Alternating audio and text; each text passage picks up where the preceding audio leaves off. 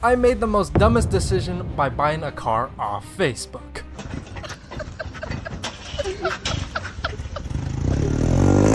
I've always wanted a car with pop-ups, and why not go with the Miata? Because you know what they say, Miata is always the answer. I messaged the seller on Facebook and told him if you give me a good deal, I will literally fly out the next day. 300 miles later from Arkansas to Texas, I grabbed a couple friends and we were on the way to purchase the Miata.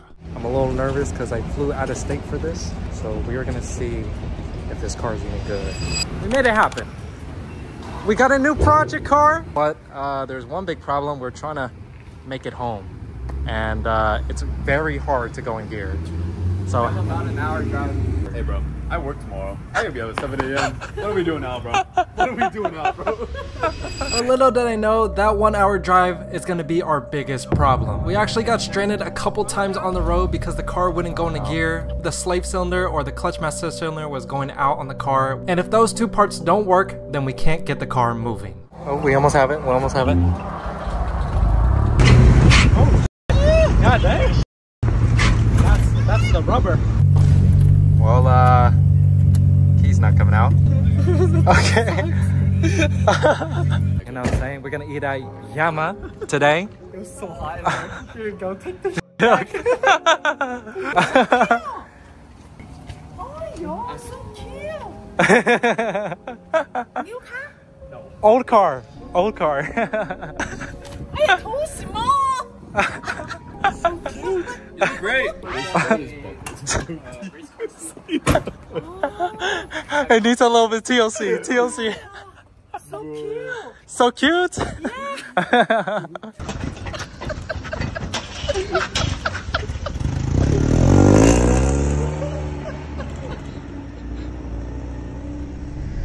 Alright guys, so it's the next day. Gonna try to go to DMV today, get a temporary tag. As you guys know, I'm not from Texas. This is my boy's Z4, so he's gonna let me take it out for today to go to DMV. Oh yeah, look at that luxury. Do I look good? Oh! Alright, so we at the DMV. The temporary plate for now. We got new parts. I got a new clutch master cylinder, so this should help with the shifting. Hopefully maybe it's pushing enough pressure, it's not leaking or anything like that.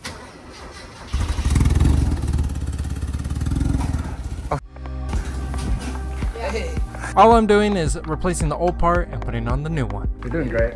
You think so? I believe in you. Oh man, see what's wrong with this. Don't die, okay? I try not to. You got some JDM sticker right here.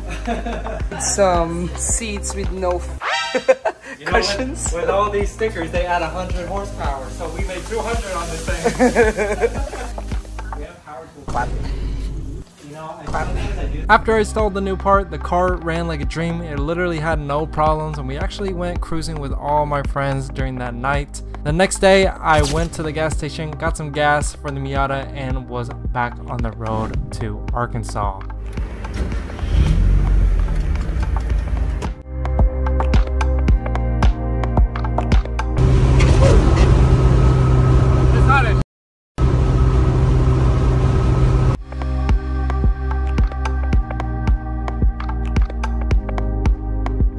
Finally home. Oh my god, I don't know if you can see this, guys. I'm literally glistening. Not even closing. Oh shit. There we go. Oh my god. What a journey. It's a Mazda. Yeah. I said Miata. Mazda Miata. Yeah, I drove from Texas.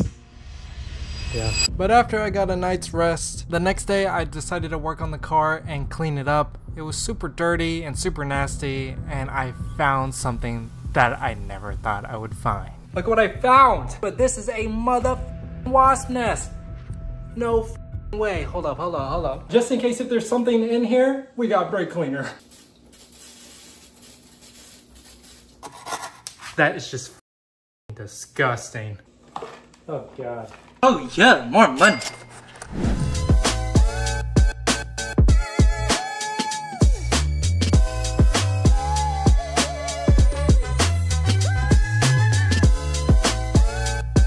While having the Civic was great and all, I still want to add more content to the channel, and this is where this Miata comes in. Of course, this Miata is not perfect.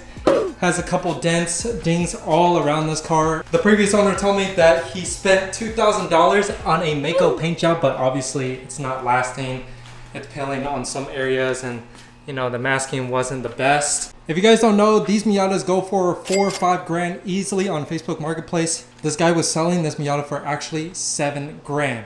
But having the Asian bloodline, you know, I had my haggle skills, and we were able to get this from 7 grand all the way to 2,600. This car does seem to leak from the valve cover and the back of the, I guess, what do you call, cam seal? Some things are on its way out, like this reservoir. You could see there's cracking in this, and I feel like once it gets hot enough, it might just blow. Also, this car was originally white. If you could look over here, this is actually the original color. So the car used to be white, and then they did a Mako job to paint this all orange. But most importantly, do the pop-ups work? I paid $2,600 for this. Is it the cleanest Miata? No. Does it have its imperfections? Yes. Dude, does this have water on it? What the? Oh, it does have water on it. What the? Oh, nah.